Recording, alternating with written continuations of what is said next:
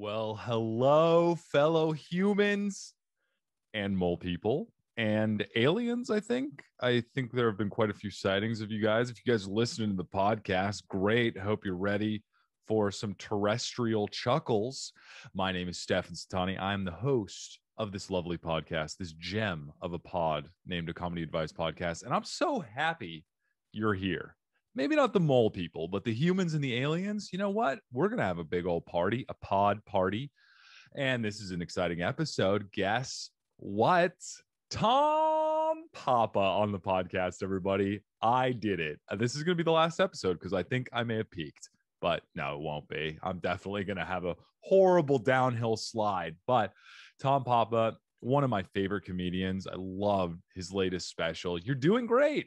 And his book, You're Doing Great, and Other Reasons to Stay Alive. He's also on the SiriusXM show, Netflix's What a Joke with Papa and Fortune. And he's also got his own podcast, Breaking Bread with Tom Papa. Hilarious comedian. And guess what? Phoenix, he's going to be at Stand Up Live July 15th through the 17th. And if you guys are not in Phoenix and you're like, oh, I want to see him, guess what? He's on tour. So go to tompapa.com and you can see all his tour dates.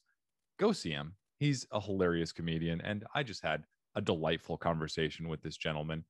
What else is going on? Oh, if you guys have not, please subscribe, leave a review, follow me on Instagram. You guys are my little treasures. And I love to see those little reviews, the little subscriptions, those follows on Instagram. Chat me. I just got a comment. Somebody went to their first open mic and this pod helped.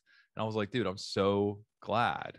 How did it help? And he was like, well, it was really humiliating and cringeworthy to hear your podcast. So I was like, I can't be that bad. And I was like, well, thanks. So I'm glad to be inspiring all of you guys. This is amazing. Thank you so much. But seriously, thank you guys. And thank you to everybody that came out this weekend to my shows. I was hosting 5 shows at JP's Comedy Club, and they were great. They were fantastic. Great club, great owners. And there were like 15 different comedians, and the headliner, Ron Jossel, was awesome. I'm going to have him on the pod sometime, but it was just so cool. And guess what? If you guys missed that, I'm going to be doing a booked spot at the Bridge Improv Theater August 1st. So get your tickets now. I have to figure out where you can get tickets, but get your tickets now. That it's going to be a good time. I guess I'm doing stand-up again. Here I am. And it's going to be clean comedy. Clean old Steph. Squeaky Steph. Well, no, that's like a dog toy. Squeaky clean Steph. There you go. Now we got it. Okay. So I don't have more to say except I love you guys. Sorry, dropped a bomb on you, but I do. I love you guys so much.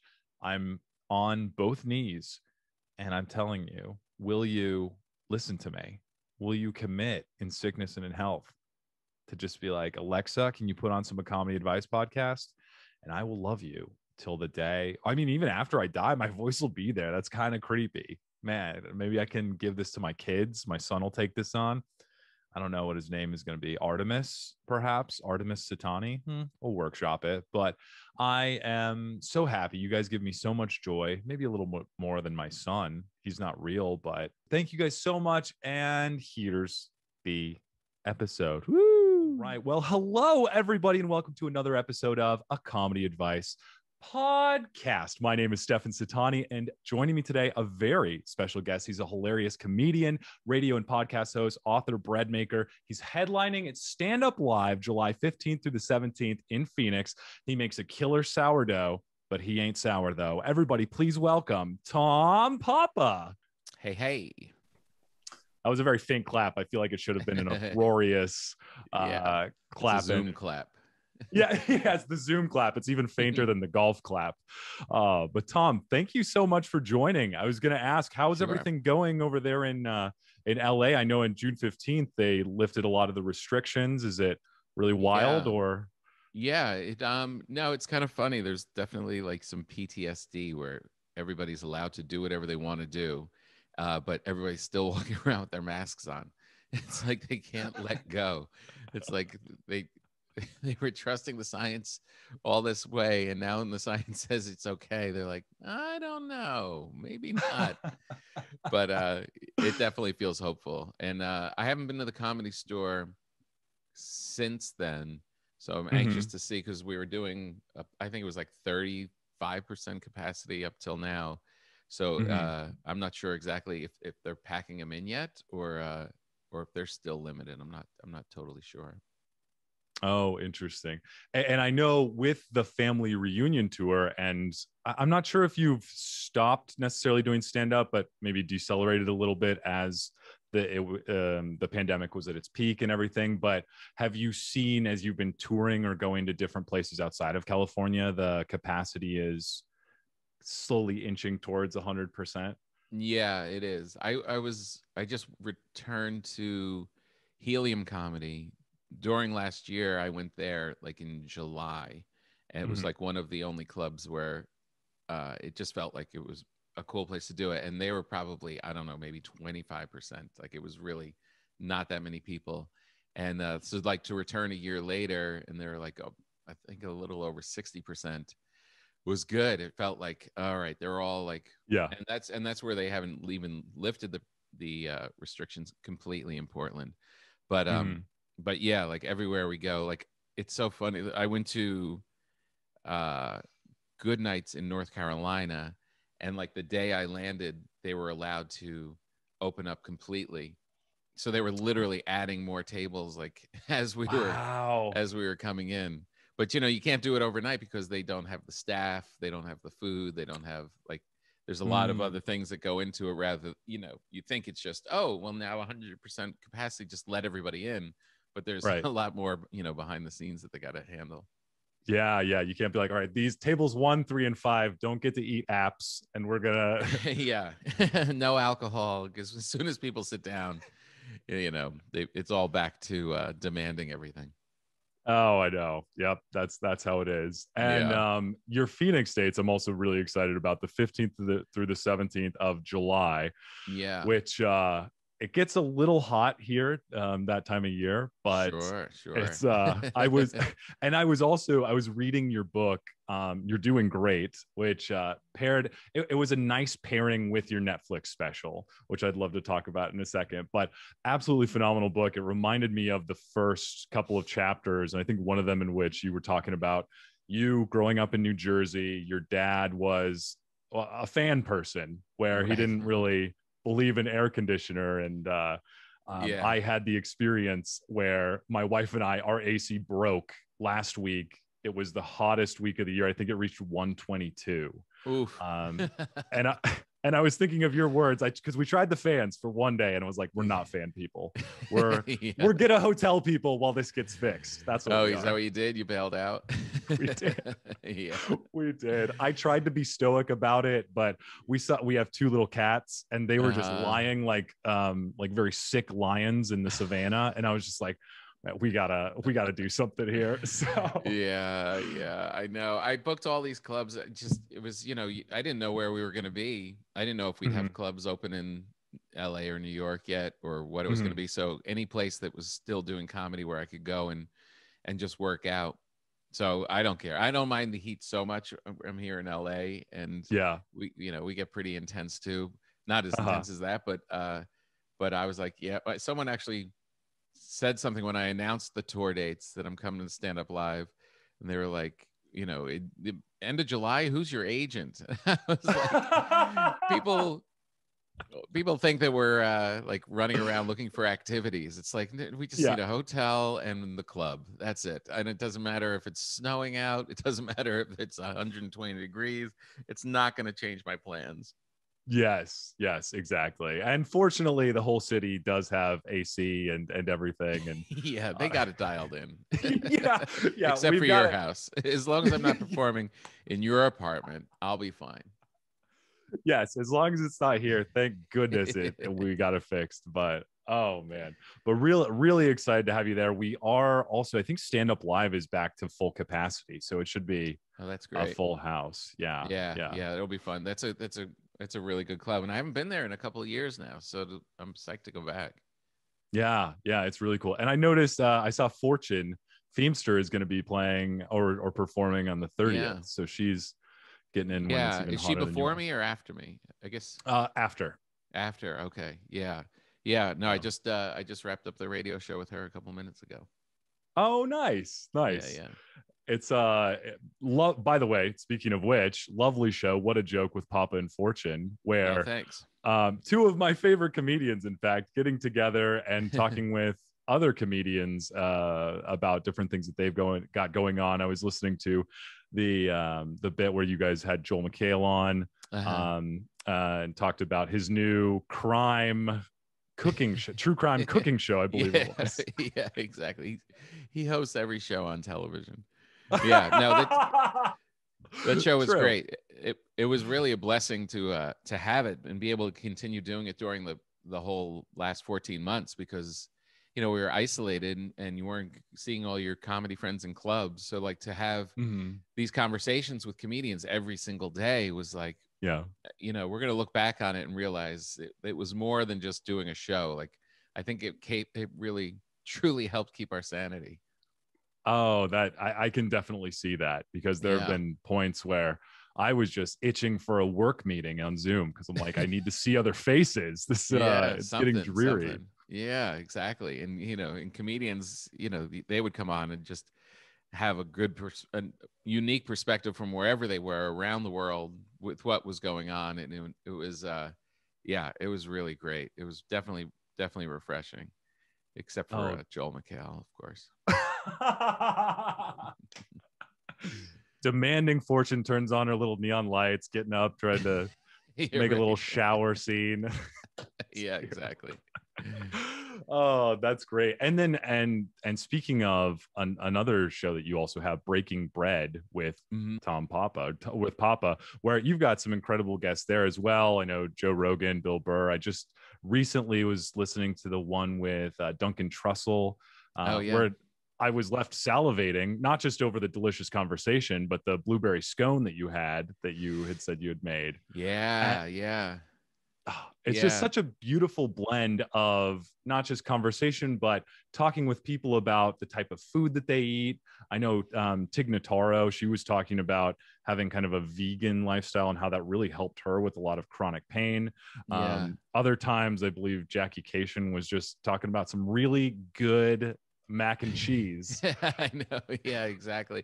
It is pretty funny to see how everybody, I mean, you realize it's such an intimate thing, food. It's like not just what they're doing now. It has a huge impact on you of making you feel good, or like in Tig's situation, like trying to dial it in and finding something that we're like these little chemistry sets, and like you just add a little bit of something, it changes your mood, it changes what you are, it changes your attitude. And then you take it back to when you start as a kid and when it was out of your hands, and who was feeding you, what was that relationship like, who was the important person that made you feel okay when you were homesick from school, and who was making your favorite thing on your birthday, and all those kind of things. It's surprisingly deep. And for a podcast, it's kind of like this key.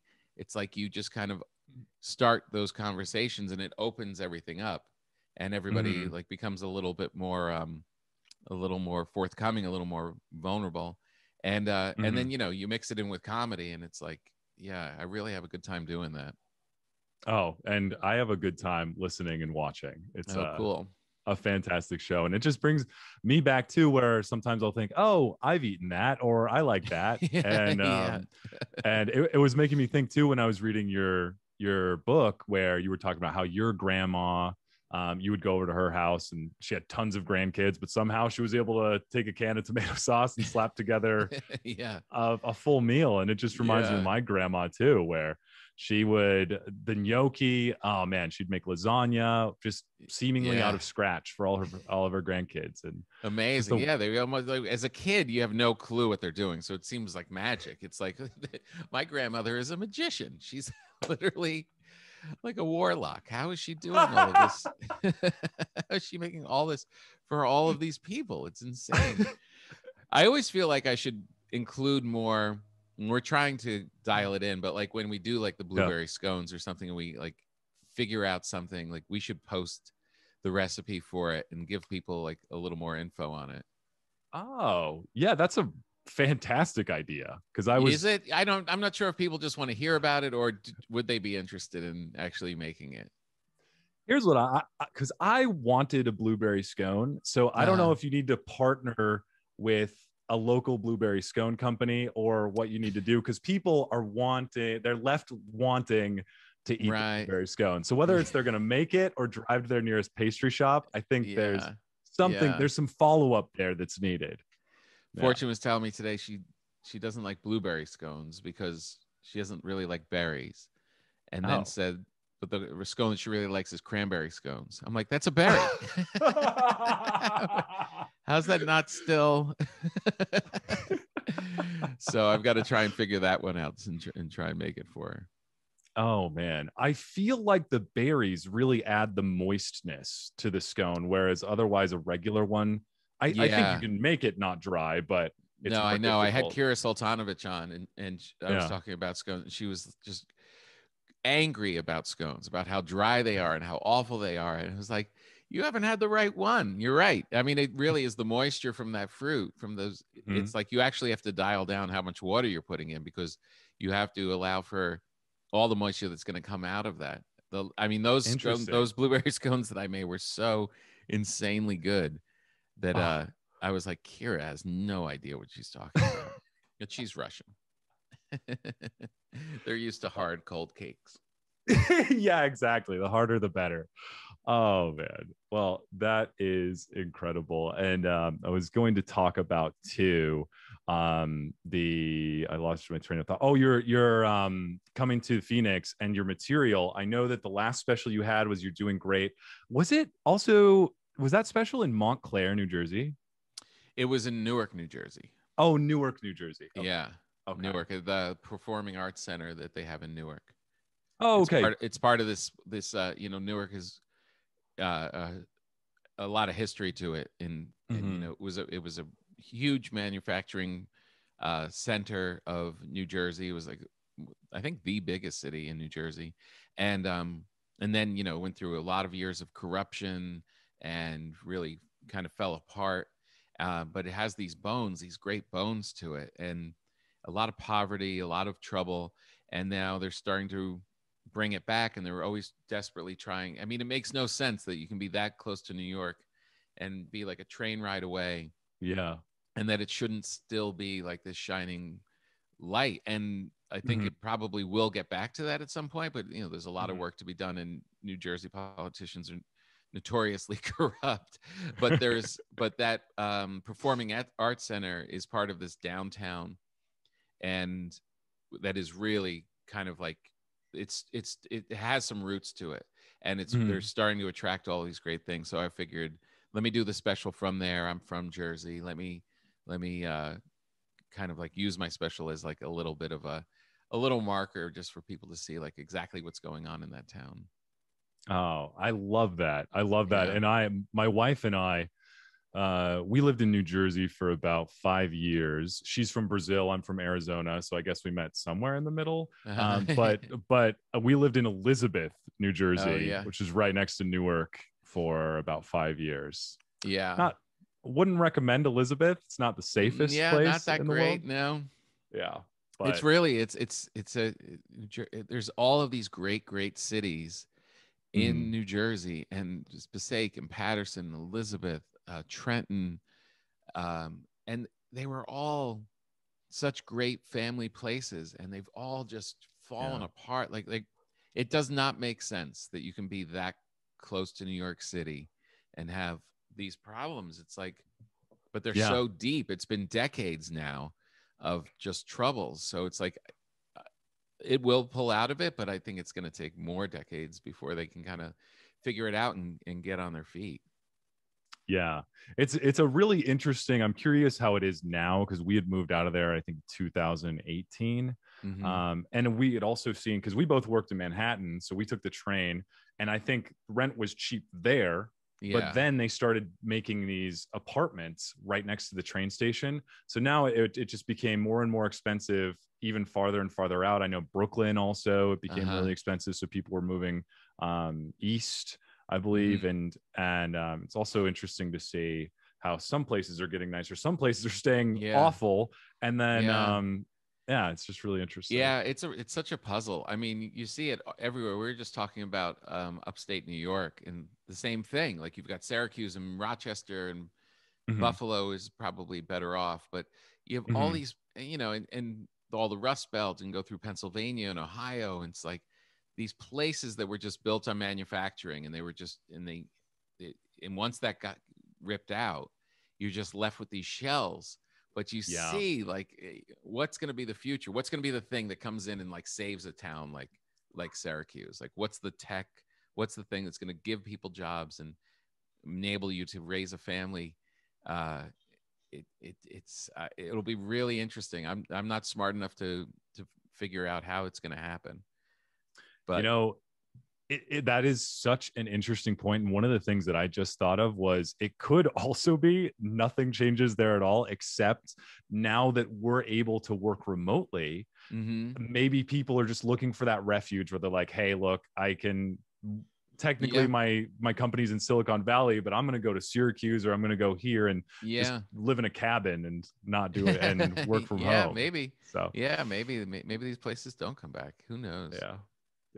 Didn't mean to add a dreary ending to it, but I mean, hopefully but it is very interesting because I tour around a lot, and it's a common thing in every state. It's like you have these places that are rebounding and they're youthful and they're just you know, and they work, and then you have these other spots where it's just not. And now we have like this crazy homeless thing in every state. Like every state I go to, there's just these tent communities, and it just feels like we're at a moment of change for sure. Like we're definitely, people are, like you said, like people are working remotely, like that thing that happened to us is real. Like people are reevaluating, well, what is a life? How can I live a life? And where can I live a life? And it's pretty inspiring. You know, some of it's pretty fraught, but some of it's inspiring, but it's very common. Like literally, I've toured in the last several months. I've been to Omaha. I was in Kansas City. I was in Portland, and like you could almost be in the same place in all of these different areas. They're all kind of like, okay, you know, where are we going to go? And hopefully young people will kind of figure it out and make it something great. But we definitely, it seems like it's definitely, this thing has kind of opened up this opportunity for everybody. It's like, maybe we don't have to play by all those old rules, and those old rules weren't really working for a lot of those towns. No, that's very true. And one of the cool things, my wife and I have been working from home too, and one cool thing has been we have been able to cook a little bit together. And my wife, being from Brazil, has made some delicious Brazilian treats and delicacies, where the cheese bread, I don't know if you've it's delicious. I don't know, like a unique to Brazil. Yes, they have. It's with yucca flour, I believe, and I don't know why, but it's kind of like spaghetti. They didn't really translate it, where it's called pão de queijo, and it's this yucca flour with this. I think there's a specific Brazilian cheese along with Parmesan and maybe one other cheese. But what you do is you actually cut it. It's a little ball. You cut it in half, and then you put more cheese. It's like this spreadable, almost like the Philadelphia cream cheese, but you put that on, and then you shove it in your mouth. Oh my God. Oh, and she's good at making this? She's amazing at making it. Well, you married well. I mean, that's real. That was the key to love right there, was the belly. Because try and leave. So one other thing I was going to ask too was, I know that, and I had listened to one of the most recent times you were on Joe Rogan, and I think you'd been on like 18 times. But this most recent time, you were talking about one of the things in the pandemic, and I know that you were talking about a saving grace also being your show with Fortune, was another thing was creating a routine for things, and being able to wake up, meditate, have breakfast, and do research for the show, do the show, and work out, and then either do spots if you could, or do some creative writing. Now that things have kind of lifted, have you been able to still hold on to that routine? Are you slowly letting go? Is it changing? Yeah, I was actually thinking about it the other day. It's because I'm going out. The early part of it is holding, and in the beginning it was structure for the structure's sake, because you had to. If everything's too adrift, we're not good with that, human beings. We kind of like you get depressed, or you just kind of wander and do nothing, and who knows. So, but yeah, like keeping the structure of the morning show through the exercise portion definitely is holding.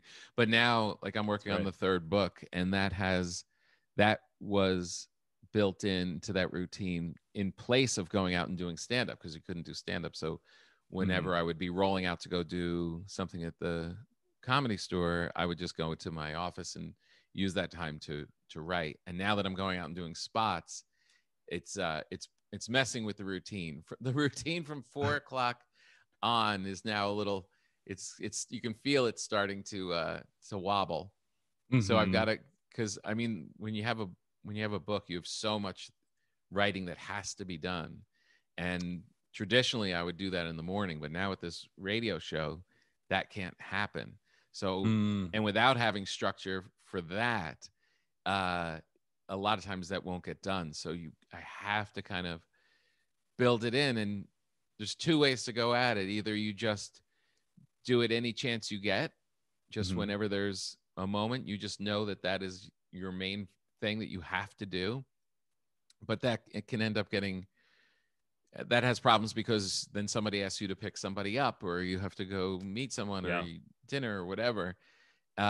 So I think I'm going to have to plot it out, like almost like a workout routine. It'll be like, no, the Monday I write late in the afternoon, and then Tuesday I do it at 6, but keep it somewhat in the same area. So, because there is a trick to doing it like almost the same time of day. Like you're just kind of trained, like your brain, without even knowing it, you're just kind of like a mule.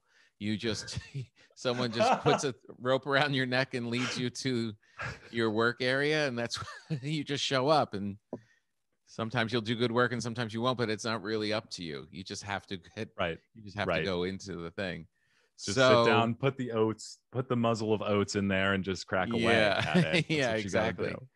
Yeah, but you can tell from that long answer that I haven't solved it yet. It's definitely on my mind. It's like, okay, the routine is being broken apart because of our freedom, our newfound freedom. And it'll probably end up being better because we have perspective, and it's all our brains are healthier, going out and seeing each other and doing all the stuff that we want to do. So ultimately, I think it'll be better, but I've got to really dial it in, or the work actually won't get done. Oh man, and I'm really excited about the third book. I'd heard you talk about it a little bit before, but how far are you? Almost done, or? It depends on how rough I am on myself. Like sometimes I look at it, I'm like, I'm doing pretty good, and then I'll go back and read through stuff and be like, oh, this is all garbage. We have a long way to go. Oh no. There's enough bones there, I think, where I'm heading in the right direction, but it is a long way to go. Have you hammered out a title yet, or is that still something? No, not yet. There's a couple in play, but you have this idea of where you're headed, but you have to kind of leave it open for interpretation and let it kind of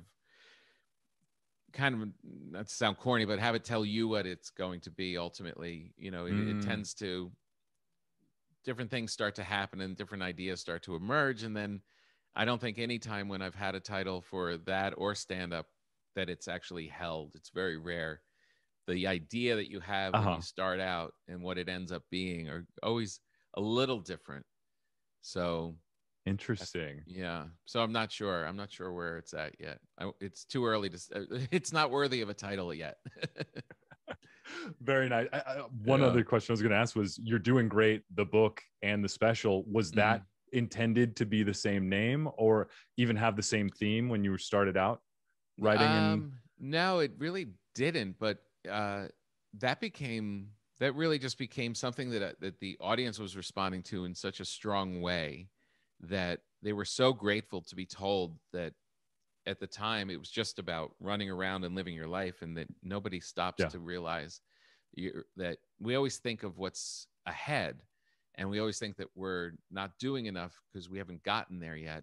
And it was, no, take a beat, look at your life, and realize you're already there. You're doing great. This is it. This is your life. Like, there is no like Yeah. big finish line and big triumphant moment. Like, take stock in what your life is, and you're doing great. And Yeah. when audiences would hear that, they would literally come up after the show and thank me and say, you know, nobody ever says that, and especially parents, you know, like Yeah. nobody ever. I needed to hear it. It was like a relief to hear it, and it just was satisfying, something that the audiences seem to have universally been feeling. So then it almost became this mantra. So that's why the book and the special, as they were both coming out similar times, it was like, well, let's just keep it all heading in that same direction. Even though the book, of course, is deeper and you can go off in Yeah. different directions. It was it was definitely on theme. I just felt like this was the kind of the moment for that message in both medium. And I have to say, it really aged well, because I remember I saw the special twice. My wife and I saw it when it first came out, or maybe a little bit after, and then 2 weeks ago as well. And I was reading the book alongside it, and I had the pleasure of having your voice in my head as I was reading it. So it made it really special. But it also, that message is just so good, especially in these times where it's like, okay, relax, you're doing great. Have some cheese once in a while, you know, have some coffee, you know, it's fine. We live in a great time. Just stop and appreciate it once in a while. And it's easy to be hopeful when things are going well. It's very easy to feel good about yourself and be hopeful. But it's when things start falling apart around you, and we all had that a common falling apart, that it's like, those are the trickier moments. But it's actually more important. It's actually, that is when you should be trying to drum up some optimism for yourself, because it helps you carry on and puts things in perspective. You know, I was talking to someone yesterday, and they were talking about how they were talking with their grandfather, how 2020 was the worst year ever. And he was like a kid during the Korean War. He's like, that year when, you know, our village was on fire and we had to leave the country, that was probably worse. And if you talk to older people, you know, sitting at home with your internet on, you know, barring like sickness that got to your family, it was like, you know, everything's you have to have perspective on everything. It's never easy, but that's okay. You know, if take some stock, take care of the people around you, and you probably are doing pretty great. That's excellent. Yeah, I mean, for me, very fortunate. All my family's safe and sound. The worst thing I have to kick is a newfound addiction to TikTok. But other than that, I mean, maybe shed a couple pounds, but really, it's keep eating those cheese balls. All right. Well, Tom, this has been awesome so far. We're going to dive in and give some advice with some questions from the Reddit advice column. But first, I like to get us nice and inspired with an inspirational quote. So I've got one here, but I like to ask my guests if there are any inspirational quotes that they cling to when they're having a tough time, or they're not feeling motivated. So do you have any, Tom, that you're top of mind? Are you a quote guy? Yeah, I do like them. I can never remember them though. Same. Wait, there was one. Let me see. Hold on a second. Maybe that's why people tattoo them on their bodies, just because they're like, they're not. Oh, that's it. They're not so stupid.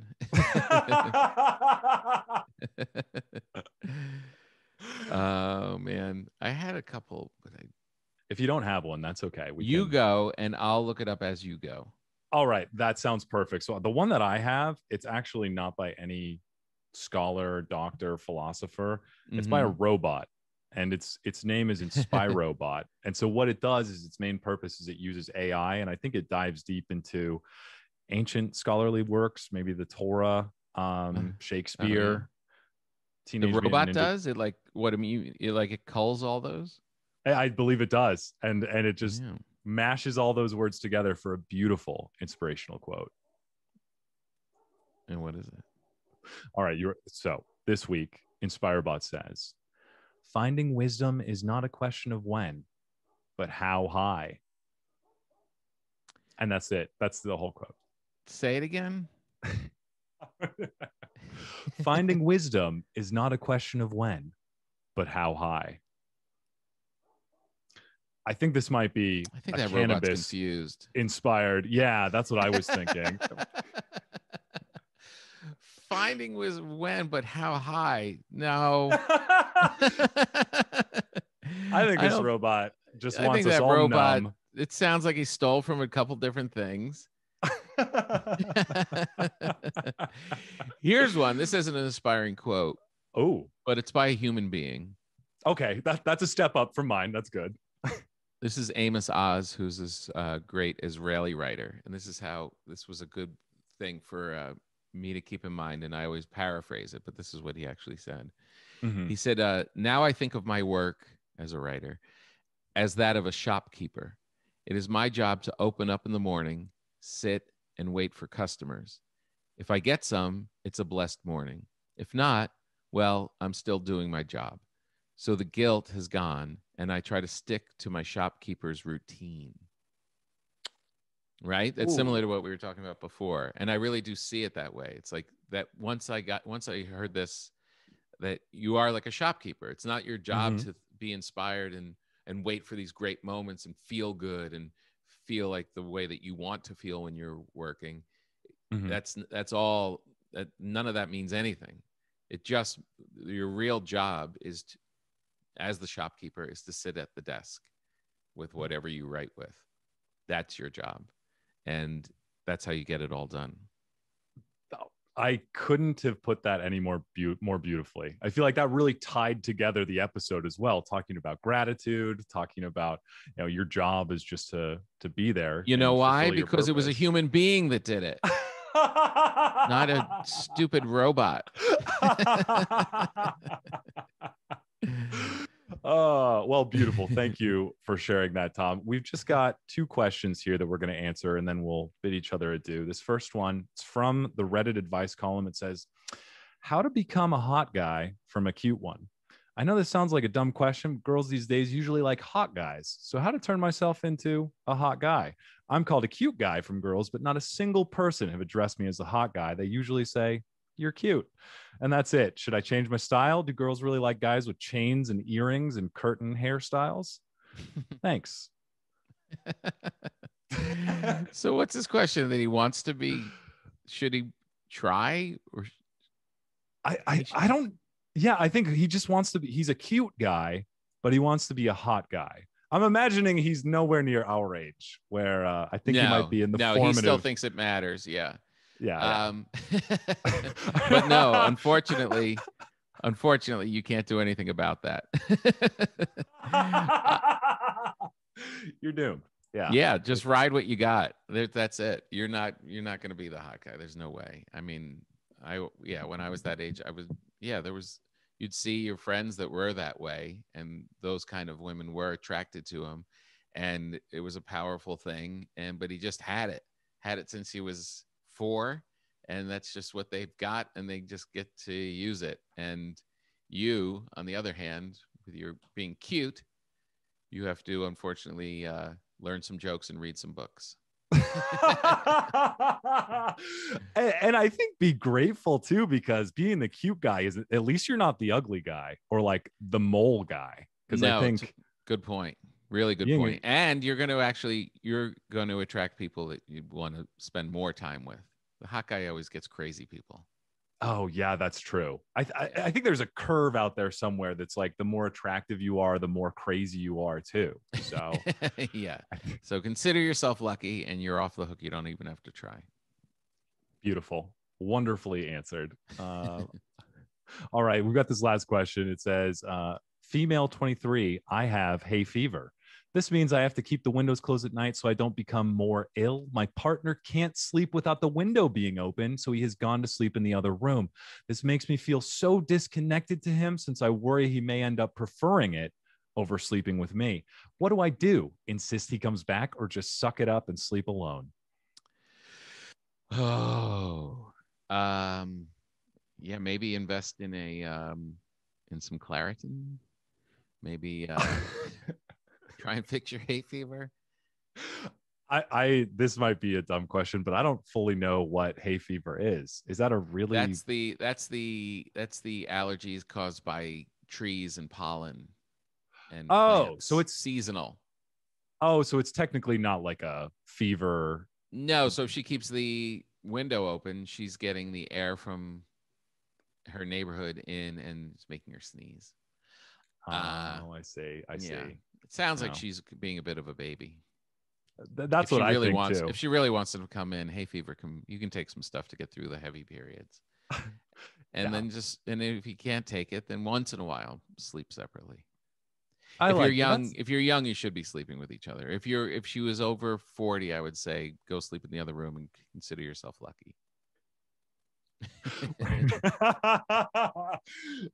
I was actually remembering that episode with Joel McHale of What a Joke with Papa and Fortune, where you were talking about you and your wife sometimes sleeping separately. You sleep a little better. Was it 40s when you ended up? Anyone over 40 is going to have a 50-50 chance of getting a good night's sleep on their own. And then you have two of those people in one bed. It's, why even turn out the lights? Now, does your wife think the same? Does she feel more comfortable sleeping alone, or does she is she still a snuggler? She would rather me be there and be miserable than be apart. My wife is the same, and we haven't gone into different rooms yet, but I do try. I snuggle her until she gently lulls to sleep, and then I try and turn around. But to show her I care, I leave the pinky out on that end, and I'll hold her leg or something like that just to know I'm there. Just a little contact. Yeah. Exactly. But once in a while, someone's going to leave. Someone's going to just hit their breaking point, grab a pillow and kick the other one and go. So it's I think rough. If we just all acknowledge that that's going to happen eventually, I think lives will be a lot better, because it's not a big deal. Hatch. No, it's not a big deal. My friends they call it a sleep divorce. And they love each other immensely, but they had a sleep divorce, so they sleep in other rooms, and they say that they've never been happier in their relationship. So, it makes total sense to me. If my wife, while we were eating breakfast and I was mid-sentence and she went into another room and was like, this is so much better, I would think that's trouble. But if we're both in REM cycle sleep, having separate dreams, I don't see why the sleeping together is necessary. It's a mess. Just eat some edibles, have some wine, and hope for the best. Sound advice that we will leave for the final note. Tom, thank you so much for joining the podcast. I also wanted to ask, what have you got going on? What would you like to plug? Where can people follow you? Go to tompapa.com. My tour is up now. I've got it's the official tour starts off when I'm in Vegas on July 30th at the Wynn, and people can get tickets for that. And also tompapa.com leads you to the Breaking Bread podcast and the specials and all the rest of it. Oh, amazing. All right. Well, thank you so much, Tom. And thank you. It was fun. Yes. Can't wait to see you in Phoenix. Yeah, it'll be fun. Coming up. Only a couple of weeks away. Yes. And tickets all of the links are going to be in the show notes, so everyone can find everything. You can just click right there. Doesn't matter how high you are. Perfect. Come say hello. Yeah, exactly. All right. Well, take care, Tom. Thanks again. Take it easy. Oh, man. And that's the episode, everybody. What a treat for me. And I hope a treat for you. You listened all the way through. So if it's not shame on you, or maybe you're just a masochist and you like pain. So either way, congrats. You did it. And if you haven't, please subscribe, leave a review, and follow me on Instagram at A Comedy Advice Podcast. All the links are in the show notes to follow Tom as well. See him live at the stem cell research. Nope, he's not going to be there. Maybe he will. I haven't talked to him about it yet, but at Stand Up Live in Phoenix, he'll be there. And or tompapa.com for all the tour dates. Thank you guys so much. You guys are my little brownies because you're just so decadent. Gooch smooch. Mwah, mwah, mwah, mwah.